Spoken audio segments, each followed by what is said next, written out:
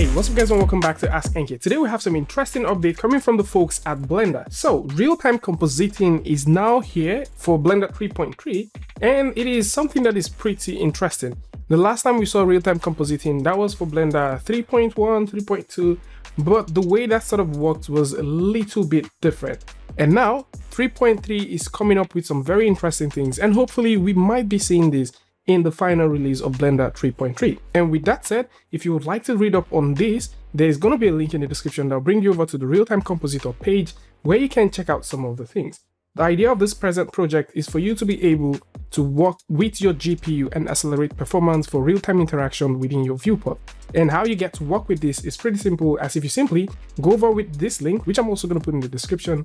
It's going to bring you right here where you can see the Blender build for the temporary viewport composition merge. Now, this is where everything actually starts making sense. And for those who might also want to come through and read up on some of these things, yes, you can. And with that said, let's dive directly into the experimental branch and take a look at some of the things that you can now do with this. So for you to get this to work, you need to go over to Edit, go over to Preference, go over to the Experimental tab and turn on the Real-Time Compositor. Once you turn on the Real-Time Compositor, you need to go over to your rendering section, and on the drop down close to it, you need to also turn on the Use Real-Time Compositor. Now, once you have this going, you may need to drag out a brand new panel. So what we're going to do is just drag out another panel from here, and we're going to switch this to the compositor.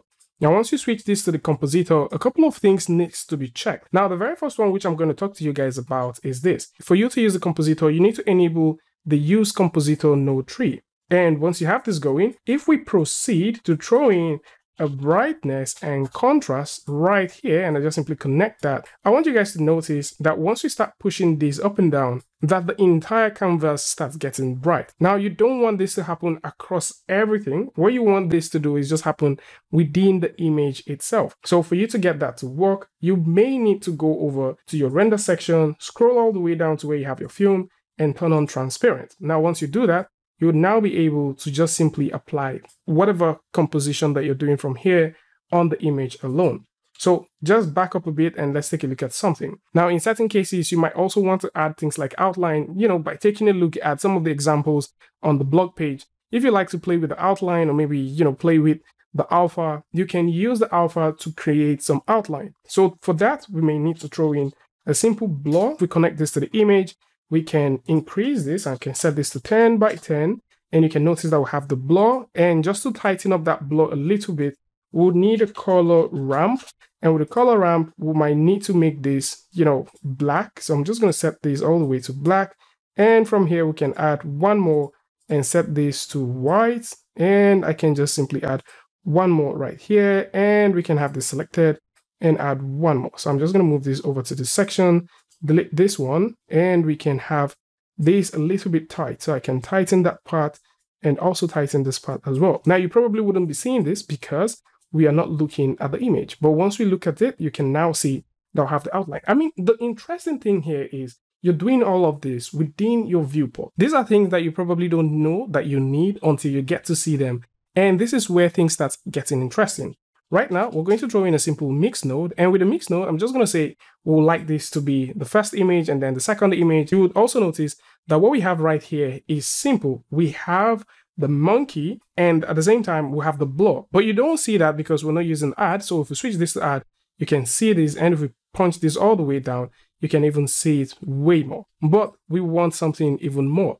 Now, what if you like to change the color of the outline? And to change that is also very simple. Just the very same thing that we've done.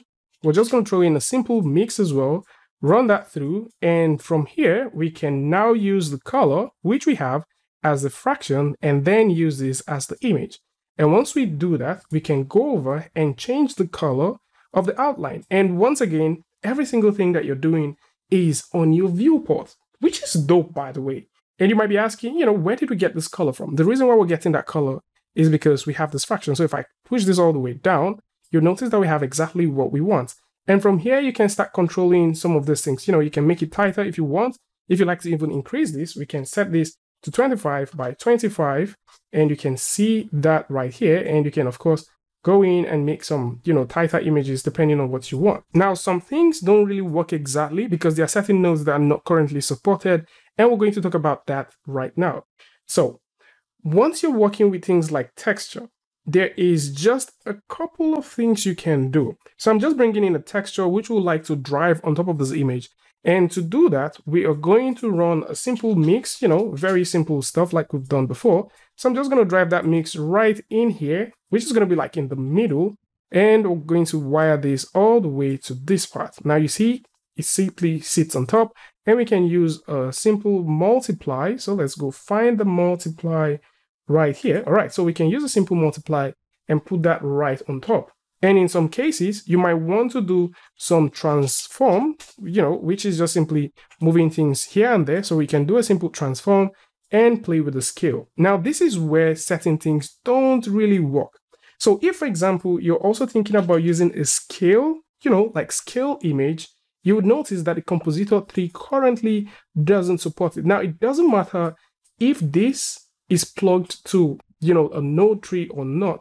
As far as this is existing, it currently doesn't support it, and that is just one of those things you need to keep in mind. There's also a couple of other nodes that currently are not supported right now, but for the most part, once those nodes don't exist within your node graph, you have everything working for you. So from this point, you can now go in and start making some changes, you know, if you like, and you can start tweaking this to get in the best performance of what you actually want to get out of this. And if you like to render this, you can simply go over to the render section and render this bad boy and get exactly what you want. So all of that, going over to Photoshop, trying to composite this, you can now do some of those things right here. If you're also thinking about, say, moving the entire stuff, all right, so let's say you want to move every single thing in form of transforming them, yes, you can. So you can go ahead and drop a simple transform right here and transform the entire thing, all right? So you have like this gigantic stuff that you can now use to transform every single thing. Now, one thing which I've come to find out is images like this, which are like still images that you connect.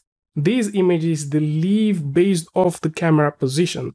So if we go ahead and zoom in, you notice there are a lot. If we zoom out, you know, something like that. But then if you like to have like full control, you can use this transform to transform them wherever you want, and they would remain right there.